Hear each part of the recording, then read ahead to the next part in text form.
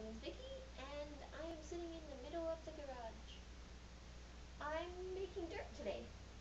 So I've got here, it's a mixture of beets peat, which is a coconut husk fiber that absorbs water really well. It keeps the soil nice and fluffy, and it doesn't destroy our ecosystems like peat moss does.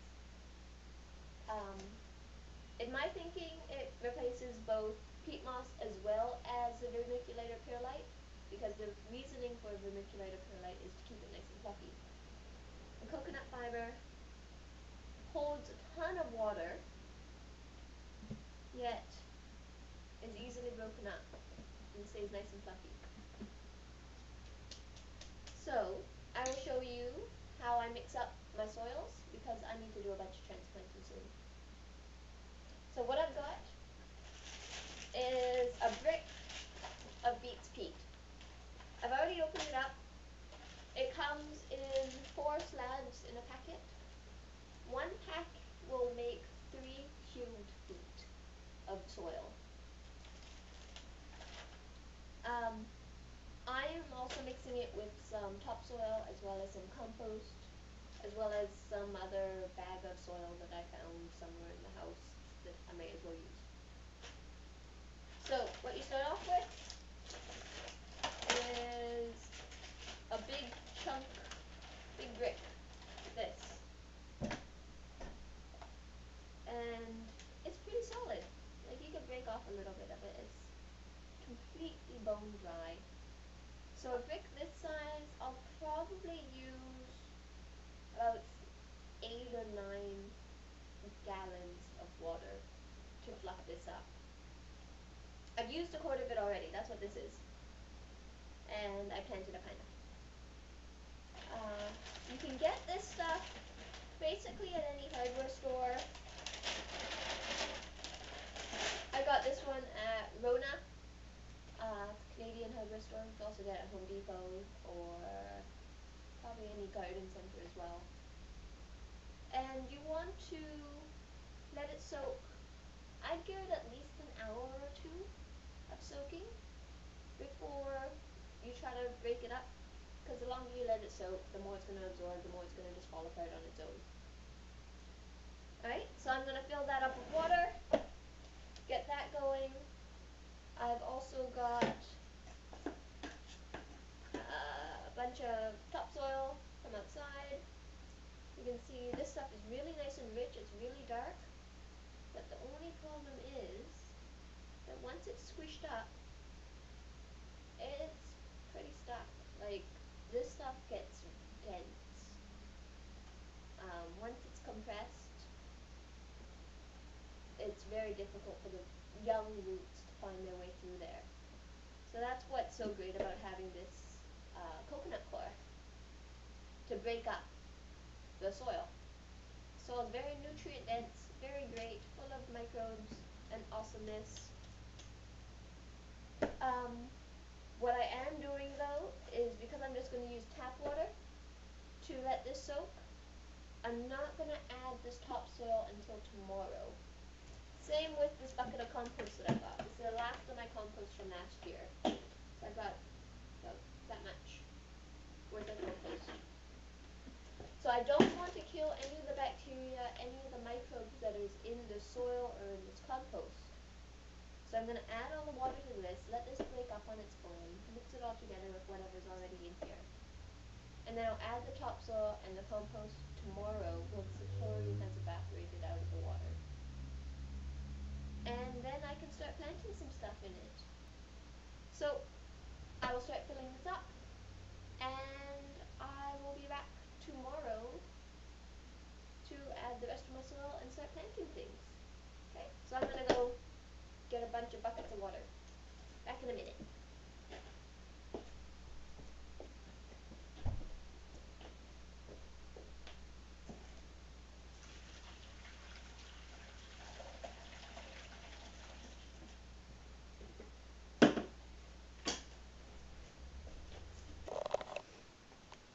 And there we have it.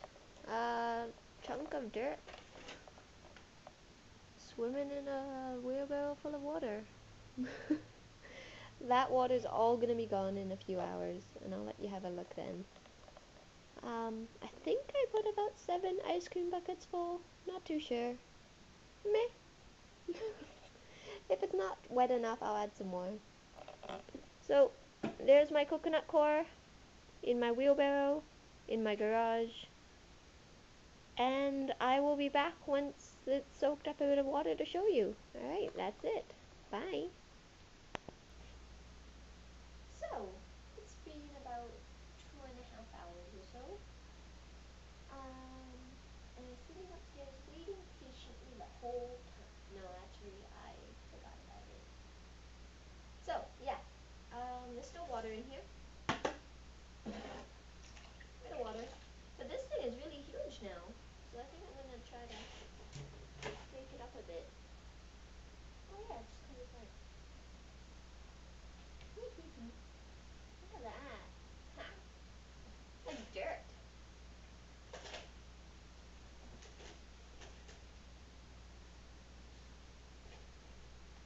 Alright, I'm gonna continue breaking this up, and I'll get right back to you. Okay? Alright, that is all done. That's 2/3 of a pack of Beets Peat. It's pretty awesome. No, not 2/3, 3/4. I'm a good mathematician. Look, all the water has now been absorbed after I broke it all up. So now all I have to do is let it sit until tomorrow, make sure there's no chlorine left in it from the water. And then I'll mix in my topsoil and my compost. And I will have a wheelbarrow full of potting soil. Yay! Alright, that's about it. And I'm gonna head out and go eat some chili. I made a great big pot of chili, so I'm gonna go eat it. Alright, see you later, YouTubes. Alright, it's been about 2 days. I didn't do it yesterday because I forgot. And I had pizza to make and all that sort of stuff. So, what I've done now is my coconut husk has sat for 2 days, and that's all the chlorine that's in the tap water sort of dissipate. And then I've added a bucket of topsoil from the garden, as well as a bucket of compost. And that's going to have all the microbes in it that will help the plant. So all the symbiotic microorganisms that help the plants capture nitrogen, helps the roots grow, all the good stuff that soil does. And then I also found this bag of seed starter stuff. There's about a third of the bag. And that stuff is pretty much dead, but it's peat moss. I don't agree with peat moss at all. I think that it is a huge drain on the environment.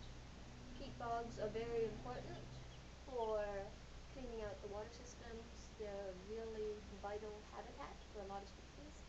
And they sequester carbon out of the atmosphere. And we all know carbon is one of the contributors to global climate change. So by harvesting the peat moss, we're actually releasing that carbon back into the atmosphere, as well as destroying valuable habitats and the water and all that sort of stuff. Peat does grow, so technically it renews, but it takes hundreds of years to grow back the amount that we harvest in 1 year. So, coconut fiber, much better alternative, does the same thing as peat moss does with the absorption of water and keeping the soil nice and fluffy and all that sort of stuff. Perks to it are it doesn't alter the pH. The coconut husk is completely pH neutral, meaning 7. Doesn't do anything to it. With peat moss, you have to add lime to it to balance it back out again.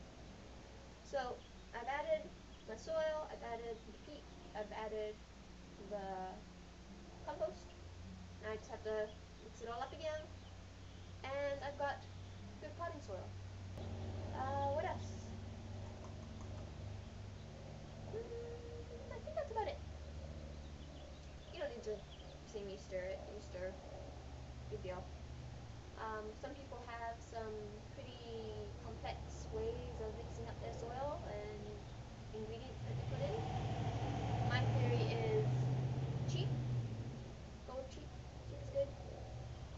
Try to cover everything that you need on a budget. The only thing I paid for in this was the coconut, and everything else either I found the peat, I dug up the topsoil, and I made the compost. Not a big deal. And also proportions don't really matter too much to me. Some of this, some of that, whatever you got left, throw it in. It's dirt. It'll figure itself out. And that's about it. So I'm gonna stir this all up, and I'll probably do some stuff with it. And it should all be good and fun. Alright, so I'm gonna go now. And here's my dirt. Yay, dirt. And probably pull out some more worms. Found a few worms in here I could add to my worm bucket. It's fun. Yay! Here we go. Alright, so I will see you guys next time. Bye!